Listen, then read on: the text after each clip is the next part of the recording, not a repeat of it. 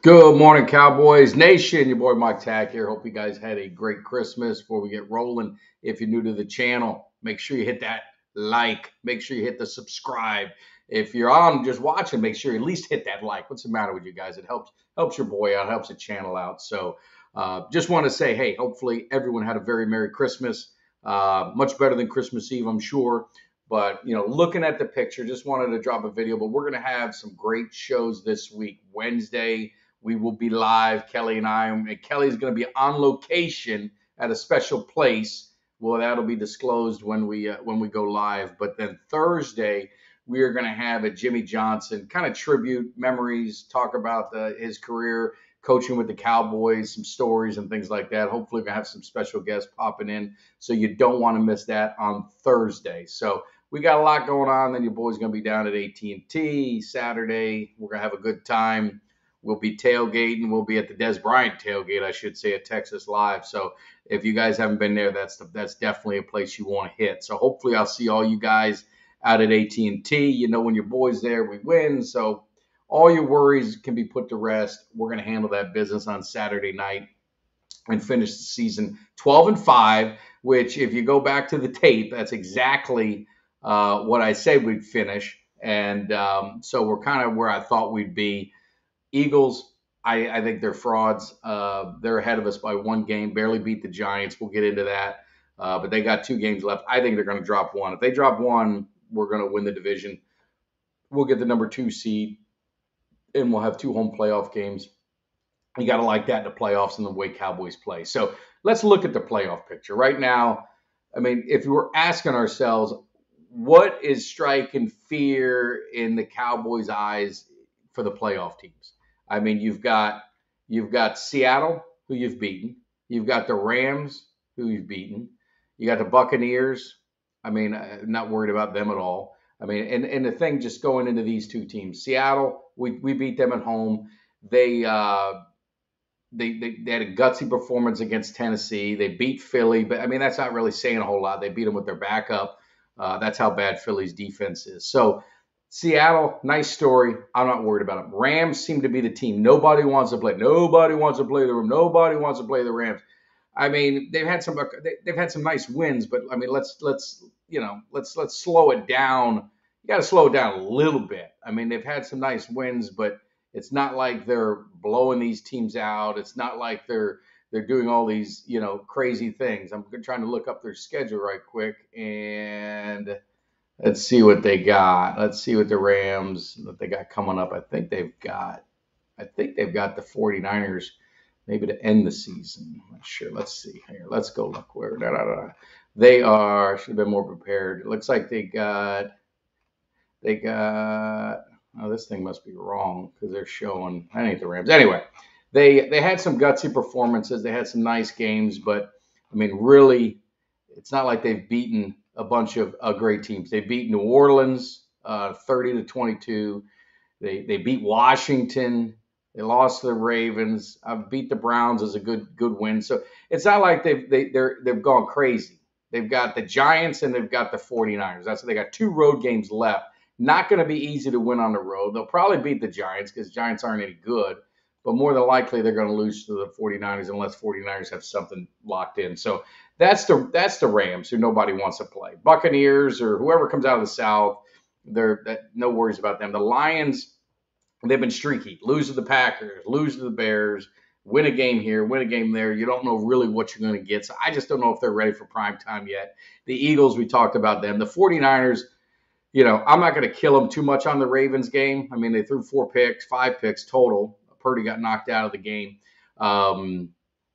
They're beatable. Now, they're probably the one team that I probably prefer not to play because there's something about them and us that just don't mix. But if you're looking at this team, yeah, the Cowboys lost to the Bills. The Cowboys lost a tough game to the Dolphins. But there are 2 road games, and it's hard to win on the road. And I know the road woes for the Cowboys and people talk about it, but look at their road schedule. I mean, they played San Francisco on the road, obviously Philly on the road, which they should have won that game. Let's just be honest with ourselves. They beat Philly on the road. I think the conversation that we're having is not even there. They lose to Buffalo on the road. They lose to Miami on the road. They lost to 4 teams on the road that more than likely are going to be double-digit wins. The one stain that they've got is they lost to the Cardinals. For whatever reason, they blew that game. It is what it is. You can't. I mean, it was week 3 or whatever. I'm not gonna. It is. Can't deny that one. They got to own it. They got to own it. But the thing that I see with the Cowboys, obviously they're better at home.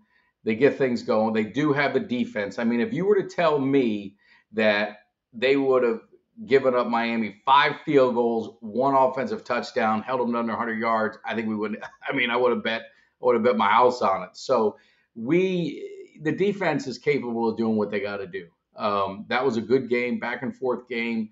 Things just, I'm not going to make excuses. There was some bad calls here and there. There was, the offense kind of felt stagnant in the beginning, but at the end of the day, Dak Prescott, beautiful drive. I think it was 14-play drive, drove him down. So anyway, what I'm saying is, I think Cowboys fans, we always live here. We live if they beat Detroit, it's Super Bowl. If they lose against a team, they're the worst team. I hate them. Dak Prescott sucks, and that's just the way it goes. Those aren't the fans I like to deal with. I like to deal with the ones that are kind of rational, understand, hey, you're not going to win every game, but it's kind of how are you going and how are you going to the playoffs. The goal is to get in the playoffs. Check that off. Next goal is to win the division. That's still in their hands. Next thing, most important to me, is get some momentum going in the playoffs. These next 2 games are critical. These are the 2 games they should win.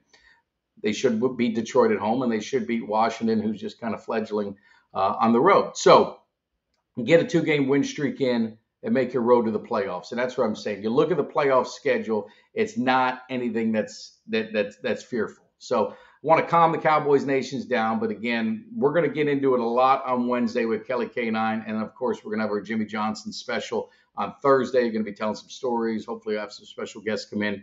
So we'll be getting into a lot of that as well. So looking at Philadelphia, let's look at each one of these teams. San Francisco obviously played probably their worst game in a long time. They like to say the Dallas Cowboys blueprints out. Well, maybe their blueprints out. They've got playmakers, but if you harass and you get into Brock Purdy's face, he struggles, and he did. I mean, you make no mistake about it. But the thing that they got is CMC is a real deal. He's tough. The other thing that I would say with their defense, if I'm Dallas, I am attacking. I'm not even worried about running the ball. We'll get into the running game on our live show on Wednesday. That's a conversation I've had all year. It's been my biggest concern with this team, and it continues to be the biggest concern with this team. And I think if there's a downfall, there's 2 things that are going to bring this team down: running game and penalties. But penalties are fixable. Penalties are correctable. The running game, we got what we got. We either make adjustments with how we are doing things, or I just say you just throw. And you just throw. Spread them out wide.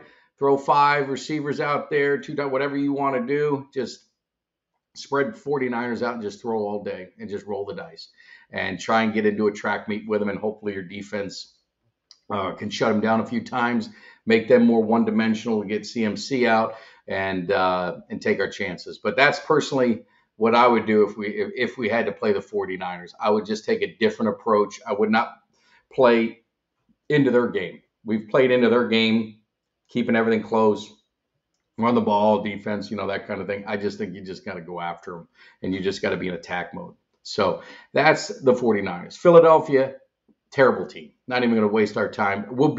I pray that we play Philadelphia in Philadelphia. I pray that we play them in Dallas. Wherever we play them, I hope Philadelphia is our divisional round, because that pretty much guarantees that we'll make it to the NFC Championship, and then anything happens.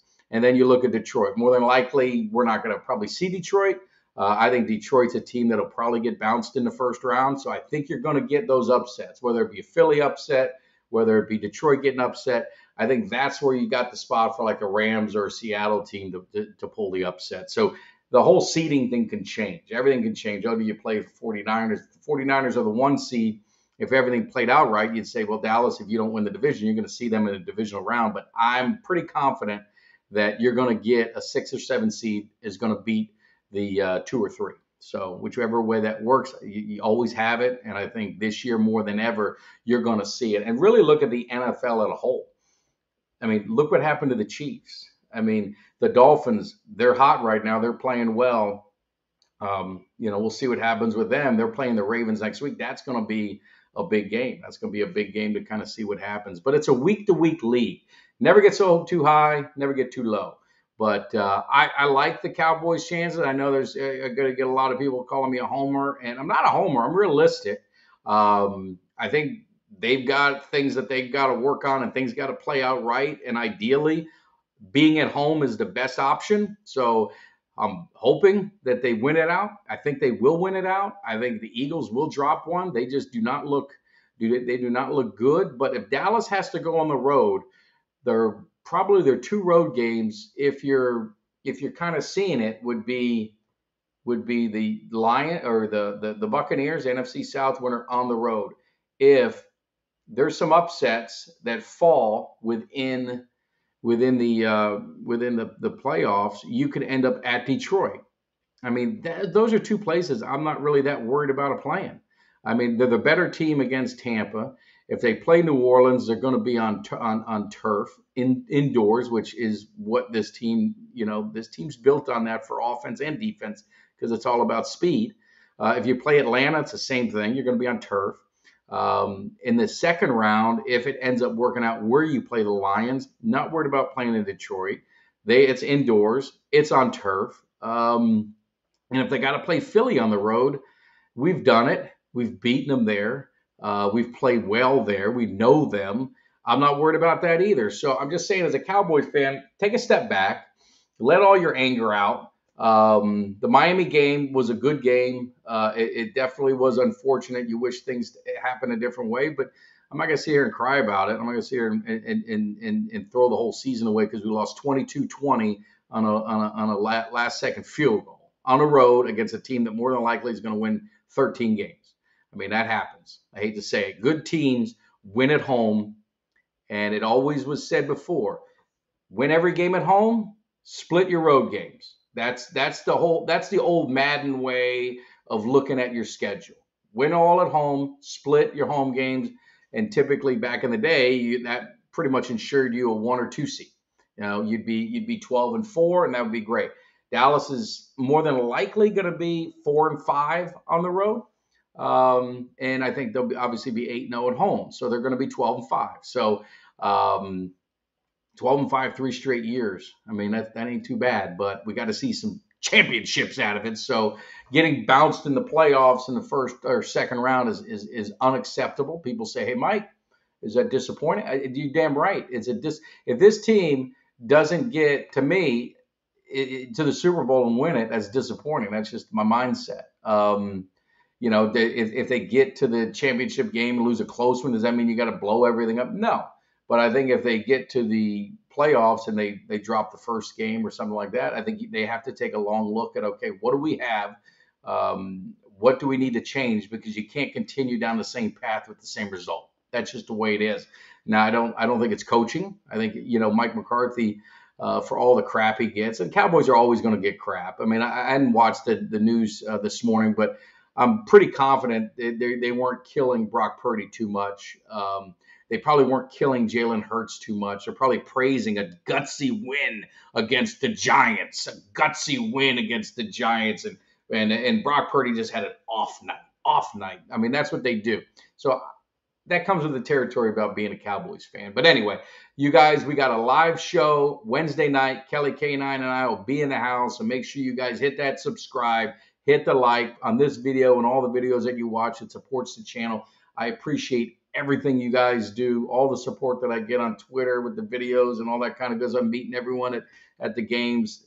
You guys, it's a dream come true. So it's something I always hope would happen. Being able to go to a bunch of games, that was always a lifetime goal. So I've achieved that. And now I'm hanging with Cowboys Nation. We getting hyped, and we're going to get this thing. So make sure you tune into the live shows Wednesday and then a special one on Thursday, which is going to be focused a lot on Jimmy Johnson finally getting the Ring of Honor. Main reason I'm going there Saturday. See Jimmy Johnson put in the Ring of Honor over my shoulder there. He's ready to roll, and it's going to be a fun night. I'm sure there's going to be an abundance of Cowboys from the 90s there. So it's going to be a fun time. I know Troy Aikman's calling the game, so it's going to be a special evening. So hopefully I see you guys all there. You guys know, just hit me up on Twitter. That's what I'm on mostly, MTag1993. If you're not following me, what the hell's wrong with you? But more importantly, hit that subscribe, hit the like, share everything with Cowboys Nation. I get messages every day. Hey, man, I didn't know you're on YouTube, man. I found it on Twitter. I saw a recommendation from someone, da, da, da, da. So always spreading the word is the best thing you can do. You guys have a great, great Tuesday. I'm off all week, so you may be seeing me around every now and then dropping a video. So that's why you want to hit the alert, because you never know when your boys pop it in. So hopefully you guys have a great Tuesday, and make sure you check us out Wednesday night live. Come be part of the show. And I'll give the phone number out. Hopefully you guys will call. Sometimes you guys get nervous and don't call, but maybe you will this time. All right, take care. Have a good one.